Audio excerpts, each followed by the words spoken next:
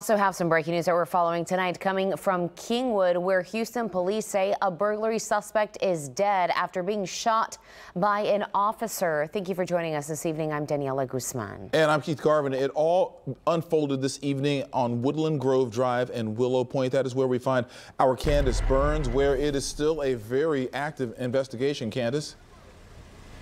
That's right, Keith. Police are still here behind me. They're investigating. It's dark, but they've been here for about 5 hours looking into this investigation.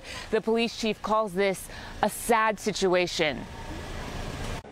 Police vehicles and crime tape, a very active scene in the 2900 block of Woodland Grove Drive near Parksdale in Kingwood. Officers responded to a burglary in progress call. Houston Police Chief Troy Finner says the property owner, a woman who was not home at the time, made the call when her security camera alerted her that two suspects were trying to break in through her back door. 3 minutes later, Finner says his officers arrived. Officers arrived at 4:57 p.m. Once officers arrived and went to the backyard, they observed the suspects in the backyard area near the back door, gave chase to two suspects. Who went in different directions. According to Finner, one of his officers followed one of the suspects on foot, jumped some fences, and eventually caught the person. And then there was a struggle. During the struggle, the suspect displayed a weapon. Don't know if the suspect fired or not. That's part of the investigation. But our officer discharged at least one time, striking the suspect.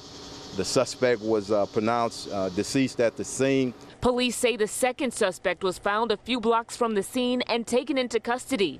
An unfortunate situation. My prayers go to our officer and his family, and also the suspect's family. But the chief says it's a reminder that working security systems and cameras help. It helps us in our response, and it helped here today.